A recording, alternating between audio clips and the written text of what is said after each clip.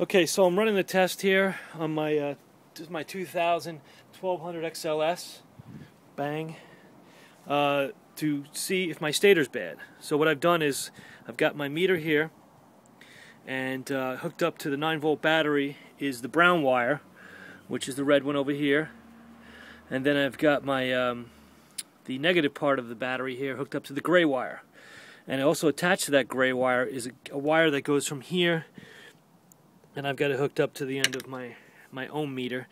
So then the let's see, the red wire here on my ohm meter is connected to this green wire, which is now connected to the blue wire. You can see in there the blue wire.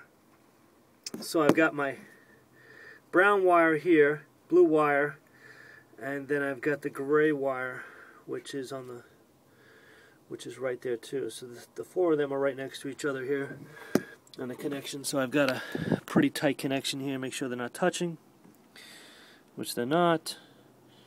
I gotta clean this thing up over here.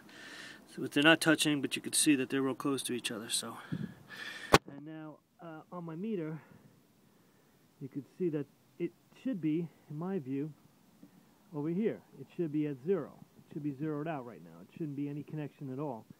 But I've got a connection, as you can see. So now I'm going to spin it by hand.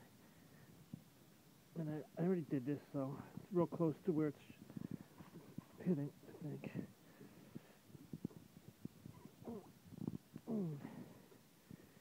So I'm spinning the motor right here by hand.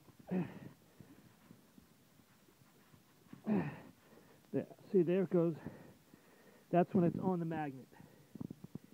And to me that doesn't seem right. But you guys are better judges than I am of this. That's on the magnet right now. You can see when it goes off, that's where it's at, when it's off. And this is the same for all three. I did this for the green, the blue, and the red. I'm getting the same reading. So you guys tell me. I'm going to go buy another ohm meter to make sure, but I think I'm off. I think the stator's bad. Someone please give me some insight here. Thanks, guys.